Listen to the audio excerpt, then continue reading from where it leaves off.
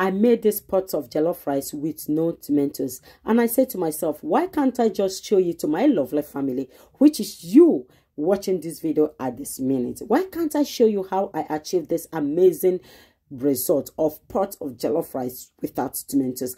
I started by cutting up my onion, and now I am peeling my beetroot. As you're seeing, I used just 2 beetroots for this pot of jollof rice. Okay, you might want to use more if you want to, but for me, I am using 2 because I don't want it to be too reddish. My children will call it pink rice.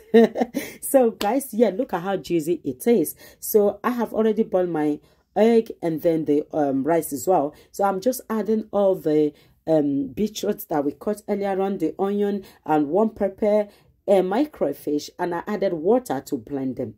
Guys, you will want to blend this very well so you will achieve the best result of the puree, okay? Because that is what we want, isn't it? We want it to be as smooth as possible. So guys, look at the finishing after blending. Look at that.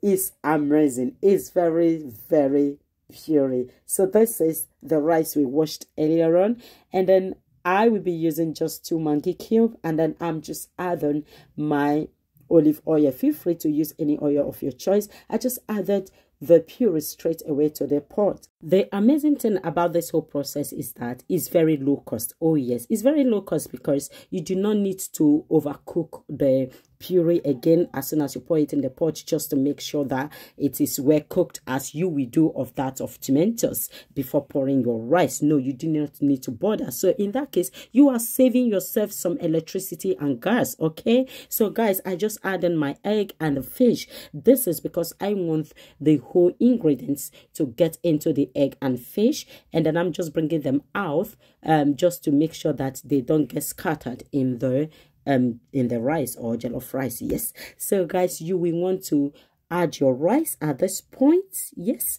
and then mix it all very well, because you wouldn't want it to, some parts to be pink, some parts to be white. No, we don't want that. We just want to mix it very well, and then I will be rinsing the blender and add the water in there.